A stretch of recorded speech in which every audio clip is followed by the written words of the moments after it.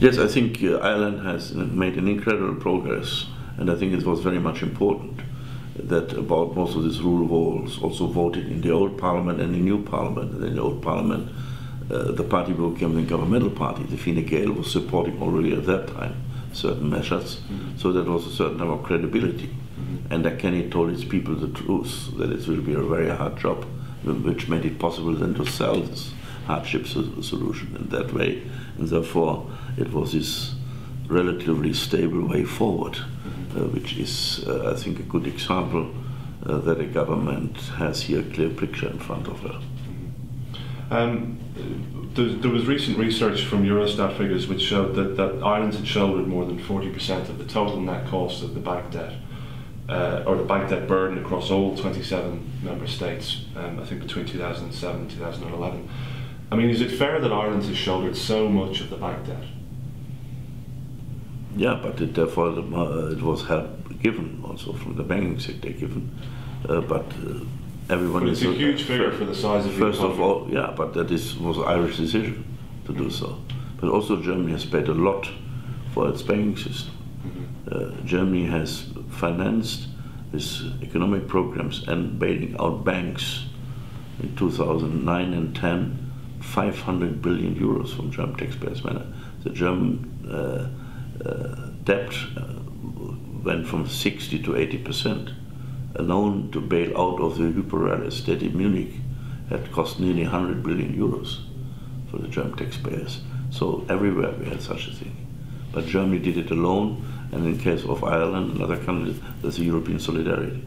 But the feeling in Ireland among some people is that it was pushed into shouldering this huge bank debt burden by the European authorities in order to get funding for the bailout, essentially.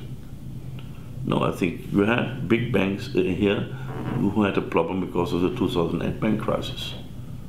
And this was the policy of these banks, which then, because they were too big to fail, you decided to support, and for that support you got European support.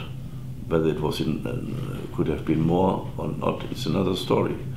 You might see that should have more, but you also have to explain it to others that they have to pay. Do you know Germany has given in this crisis, these programs, by the ASM and others, commitments and guarantees for more than 320 billion euros to Europe. It's more than an annual budget. Germany has given us guarantees to that. That has also to be sold to the German citizens. Do you think that's unfair? No, we believe in the European solidarity, and therefore believe it's also in our interest if we come through this crisis. But it would be wrong if we blame each other, say the other does nothing and the other has to take all the burden.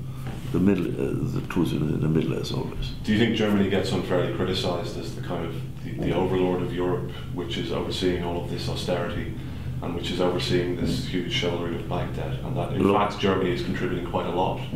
Germany is contributing 28% of everything.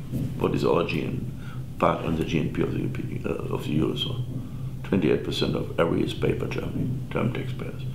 And but also behind this policy is not just Germany, it's the Netherlands, it's Finland, it's Austria, and a lot of other countries.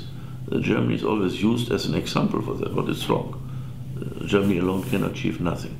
It was always supported the unanimous decision by the Eurogroup or the European Council, and therefore it's really unfair just to blame Germany, despite they're used to be blamed.